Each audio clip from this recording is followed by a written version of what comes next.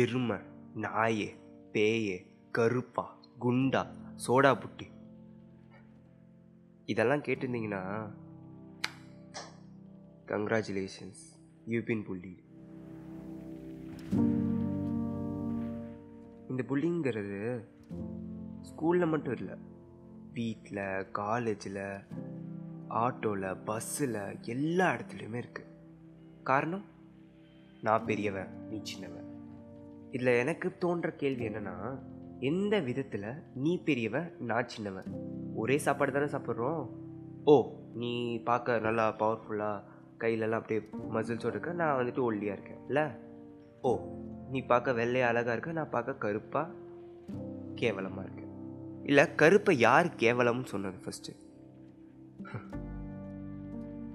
கருப்புனாலே கேவலமாக போச்சுல.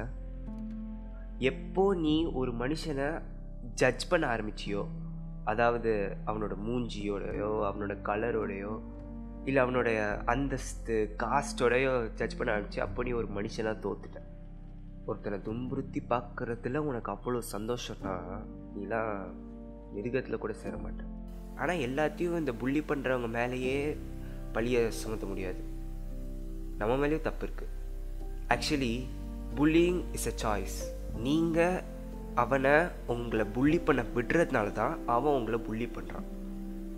கடைசி வரைக்குமே அவன் என்னை அடிச்சிட்டான், இவன் என்னை அடிச்சிட்டான்னு சொல்கிறத விட்டுட்டு திருப்பி அடிக்கணும். அடிப்போம். நன்றி.